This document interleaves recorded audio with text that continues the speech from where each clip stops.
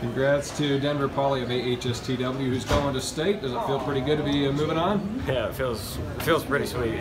Last year I got beat out at sectionals. It feels good to come back and punch my ticket this year. How did you get so much better to, not only advance to the district round, but now to state? Right after last season, I took like a month off and then started going to like an off-season coach with private coach like once a week, every like Sunday, and it helped a lot with the technique and everything. And what are some of the things you're expecting as far as the environment, the atmosphere, and all that goes with the state tournament? A lot of energy, a lot of noise, butterflies, but I think I'm ready for it.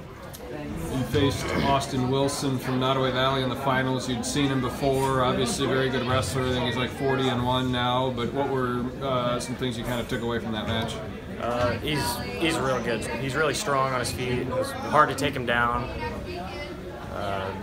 On bottom, I knew I could move, and that's like kind of a spot where I struggled with earlier this year. I was able to get off on bottom. All right, thanks.